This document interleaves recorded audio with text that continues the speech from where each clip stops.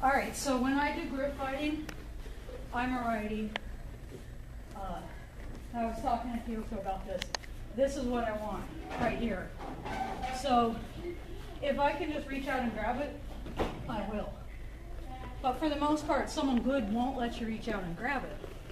First thing you need to know is whether they're righty or they're lefty.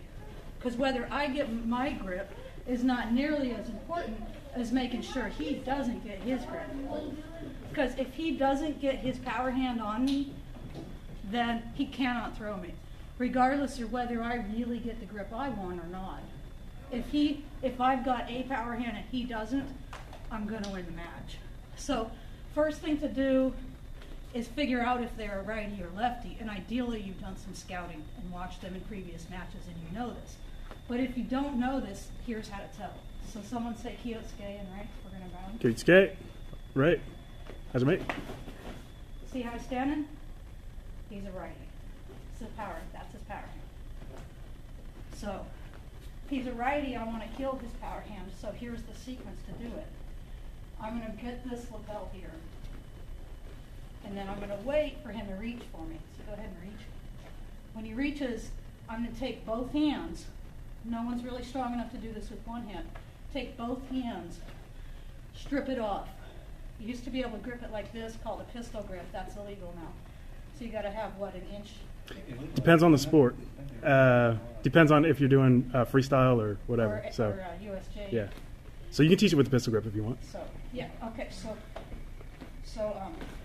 lapel, and this is my defense. So I'm going to keep him away until he reaches for me. Now that he's got his hand on me, it's too late. So I need to get it, and as soon as he reaches, catch with both hands, knock it down. This is called killing the power hand. And so credit where credit's due. I heard this from Jim Pedro. We did this sequence all weekend long for 3 whole days, 3 workouts a day at a junior camp. Only thing we did. And kill his power hand, then I can do whatever I want with my hand. And he, no matter how good he is, he really has a very low chance of throwing me if he doesn't have his power hand on me. So he reaches for me, kill it with both hands, then get my grip. So this is the most important part of it. So now let's grip fight. So, someone say hi to me. How's it, mate? Okay. I kill that right away.